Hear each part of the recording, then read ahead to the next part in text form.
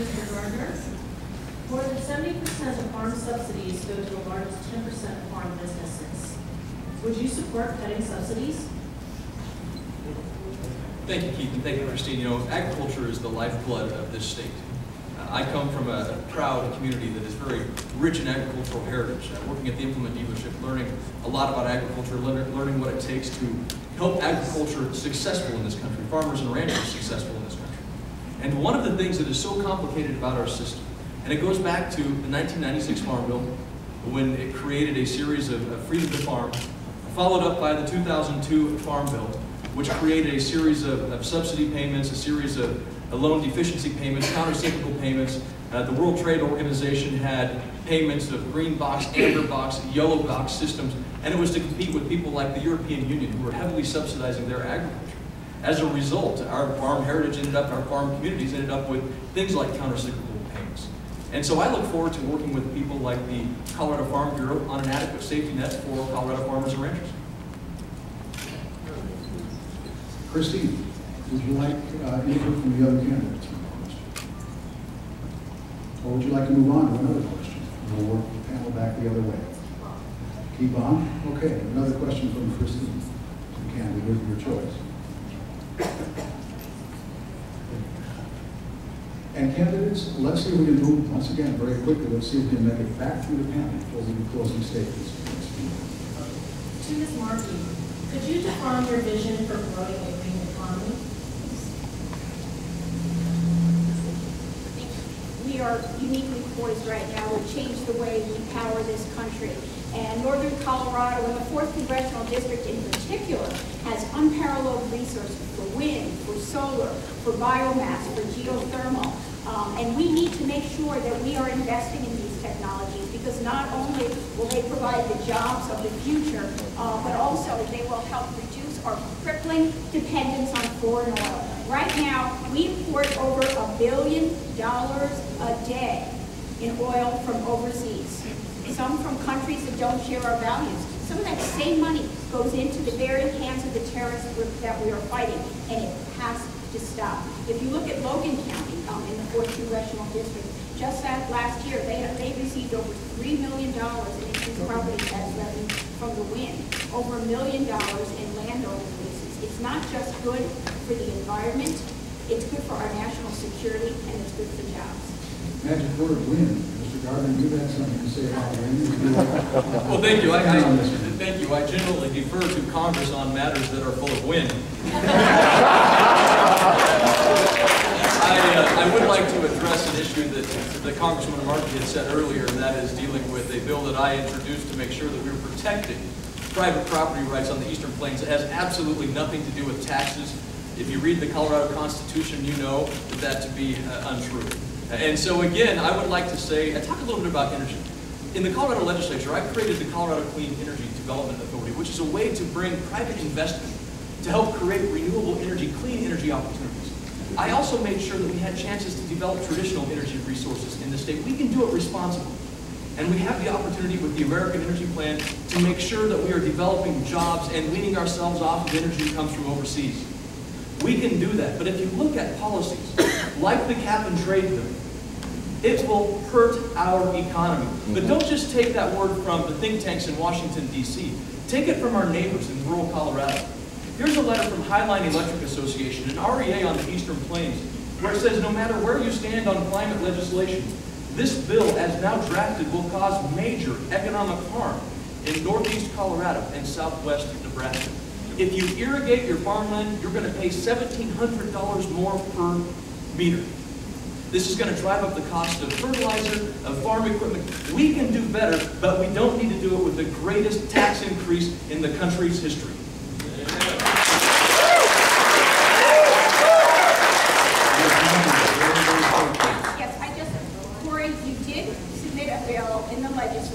That would tax the wind that blows on people's property. As a matter of fact, I have here, this is the fiscal note from the Colorado Nonpartisan Legislative Council, and it says here about your bill that county assessors would need to have created a separate wind rights tax schedule and to value that right for tax purposes. It would have created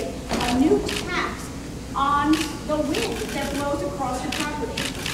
Thank you. And if you read the Colorado Constitution, it says that you can't create brand new taxes without a vote of the people. And that's not the bill. The bill doesn't talk anything about taxes. The Constitution, the Taxpayer Bill of Rights, says if you're going to increase taxes, it's a vote of the people. Once again, read the bill.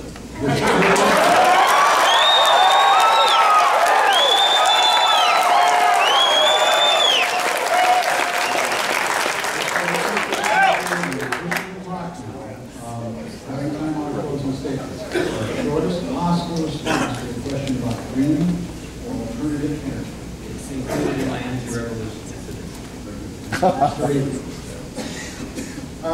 We need to utilize all of our energy sources any way we can to, until everything is, until we actually get the technology in place to make it all into the type of economically feasible that we're looking for. At the beginning of the program, we told you that the candidates had drawn numbers to establish the order for their opening statements. We've reversed those numbers for their closing statements. We've also asked the candidates to keep closing statements to 2 minutes or less. So candidates, if there's anything that you wanted us to cover that we didn't, do it in short form here. First up, Mr. Are these closing statements or these are just? These are. These are okay. Thank you very much. You know, again, thank you to the organizers of tonight's event. I would like to thank my dad, my wife, my mom, and our 7-year-old daughter who are with us tonight. There are people in this room who are suffering under the policies of this government. There's a small business owner from Fort Collins, Colorado, who said, thanks to this health care bill that passed, he believes his health care rates for his business that employs 130 people will increase between 25 and 40%. We know that the government's own bureaucrats have said healthcare costs will increase on average 13%. And we know that we can do better in this country. We know that over the next 14 days, the voters are going to go fill out their ballot or go to the ballot box and decide what kind of a nation we're going to live in. Whether it's a nation of more government and less freedom, or whether it's a nation where we will continue to provide economic opportunity, to cut spending, to get our nation back on track. My background in rural Colorado, in a family farm equipment dealership, knowing that this fight is about my daughter and every boy and girl like her in this nation. My grandparents, during World War II, went to Portland, Oregon to weld ships, to weld Liberty ships, because they believed that they had to be a part of this nation's fight to restore democracy, to uphold democracy, to fight for freedom. And this election, we have a chance to go to the ballot box and do something that so many generations have done before us, to stand up for our freedom, to stand up for our liberty in a peaceful way, to make sure that opportunities that we were blessed with continue to future generations. We can do better in this nation. I'm Corey Gardner. I'd be honored to earn your support. We will win, and we will restore once again the greatest nation on the face of this earth. Thank you, Mr. Gardner.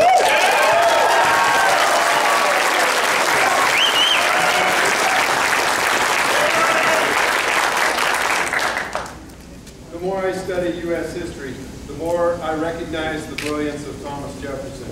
He once said, I predict future happiness for Americans if they can prevent the government from wasting the labors of the people under the pretense of taking care of them. I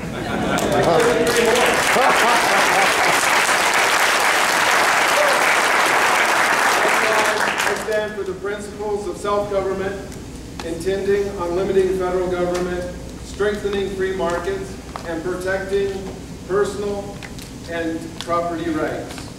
For the future generations, I urge you, please vote for the candidates that will support liberty, justice, and prosperity for all.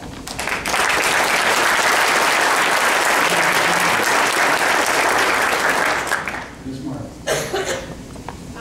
I'd like to thank everyone for coming this evening, and I want to end with a short story. When I owned Huckleberries, I had a favorite customer, Otto, who came into the store every day, and Otto would get either a cup of coffee or a bowl of ice cream and some soup. Otto was 96 years old, and he had Parkinson's disease. So every time he went to pay, his hands would shake when he was making change. And my own father had Parkinson's disease, and I remember how it robbed a very proud and independent man of his dignity. So we had a policy in my store. Whatever Otto wanted cost exactly $1, because after all, a dollar bill is easier to manage for shaking hands than loose change. And that is what I learned in business, that you can turn a profit, keep to a budget, and give a man his dignity, all at the same time. And if we can do that in business, then we can certainly do it in government as well. I talk a lot about my experience as a business owner because it defines who I am as a person. I spent 22 years in business, 24 years as a mother, and just under 2 as an elected official. I am blessed with 3 wonderful children, with a husband who has loved me for more than 30 years. I believe that we need to govern with faith in the fundamental decency of all human beings and with optimism for the potential of the future of this great country. I humbly ask for your vote this November. Thank you.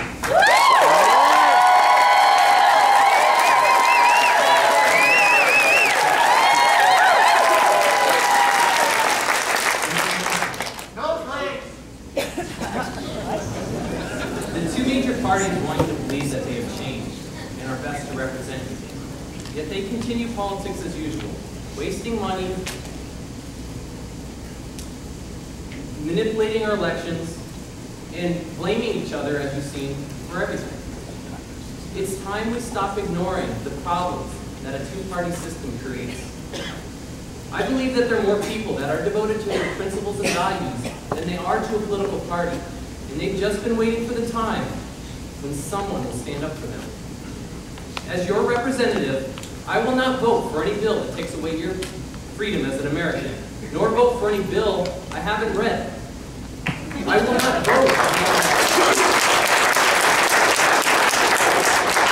vote along any party lines, especially against the overwhelming demands of my district.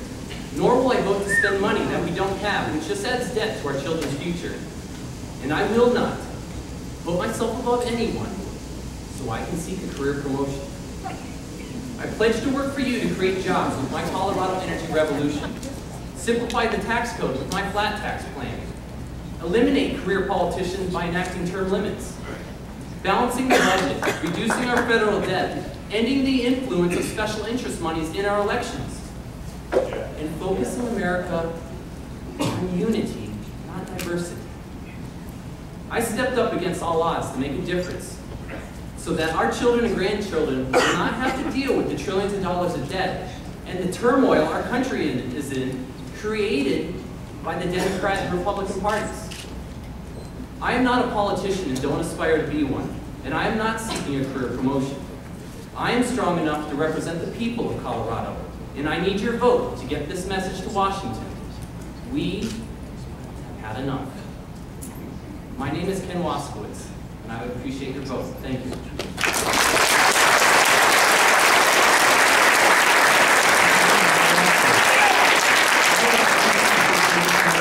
Candidates, a few questions for you. By applause, who walked in tonight undecided?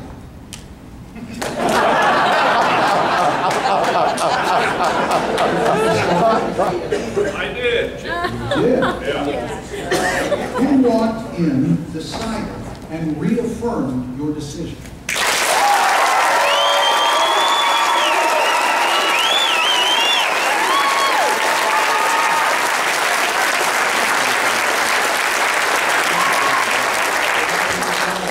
Is all about. Our thanks to the folks at Rutland Event Center who have been wonderful hosts.